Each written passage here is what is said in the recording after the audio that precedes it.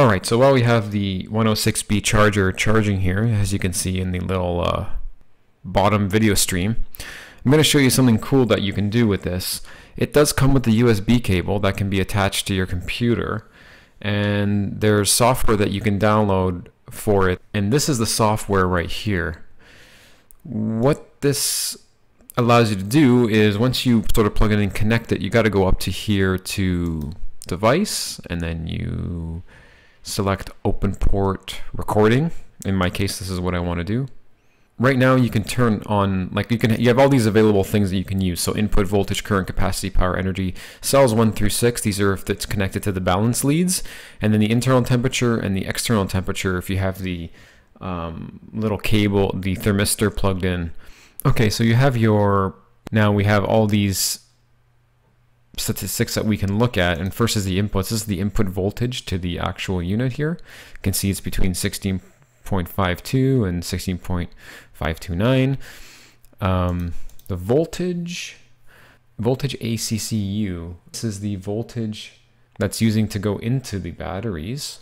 Right now it's about 4.19. Okay, and as you can see on the display it says 4.2. The current is the current that it's using to charge the battery. So right now you can see it's hovering, anywhere between 0.6 and 0.4. So it actually dropped since we started. It started at 0.8. Now it's dropped to 0.6. The capacity so far.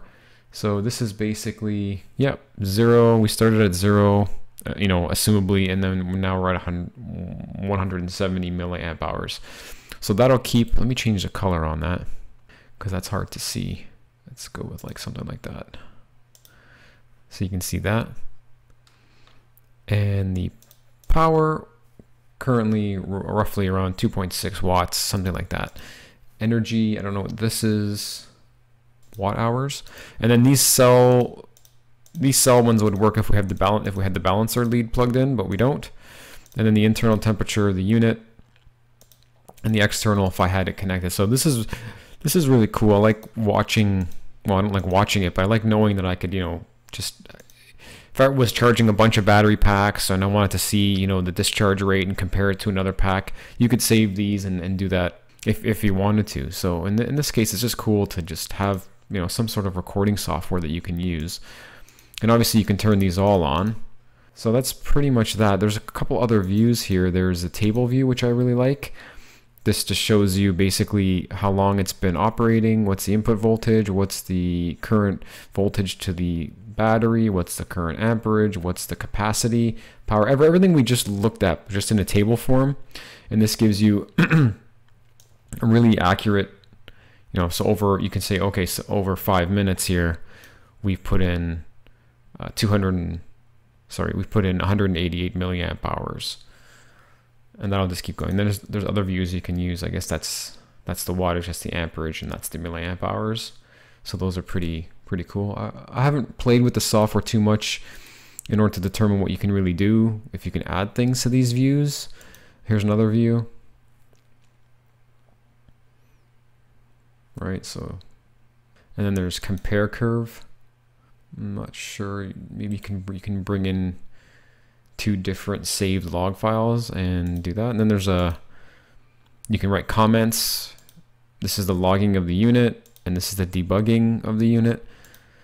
So that's pretty good. And that's your connection light, and that's your receive and transmit light, and everything like that. So this is called Logview. This software is called Logview. You can download it from the internet. And also I would recommend with any balance charger that you get to always upgrade the firmware. This thing has a firmware upgrader, so this is at the latest version. Like I said, this is a really old charger, probably back from 2010. It didn't have the latest firmware on there, so I put that on there. So far it's working good. I'm just wondering why, we can't charge at a higher rate.